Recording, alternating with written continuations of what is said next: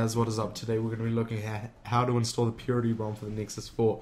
Just be rooted, install Clockwork Mod Recovery, have ROM Manager, install from the Play Store, just transfer the files you need, which is the Purity ROM and Google Apps, and I'll links down below. Back up this ROM just in case anything goes wrong, and go and reboot into recovery. This ROM is very minimal, so you won't have that much features, but the fluidity is superb. It's like top class. So let's just get into how to install it, guys.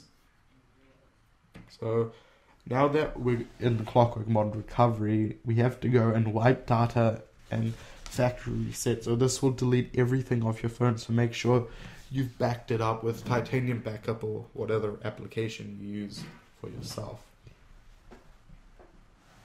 And now go down to wipe cache partition. And when you wipe cache partition, and go wipe Dalvik cache now. And then now we're going to be installing the zip. So going down into install zip, just go install zip from SD card and go into download. And go down to the Purity ROM. So we're just going to press the power button right there and go install the Purity ROM. And it'll install it. See, you got a nice little picture there showing you a flower with its purity. So it's very, very simple, just letting you know. Don't expect much features out of this ROM. It's all for the fluidity, and it's near stock Android, but just with a little bit of customization. Don't expect like AOKP type things on this ROM. So go down to that and go to Google Apps now. So go back and go 4.2.2 and install Google Apps.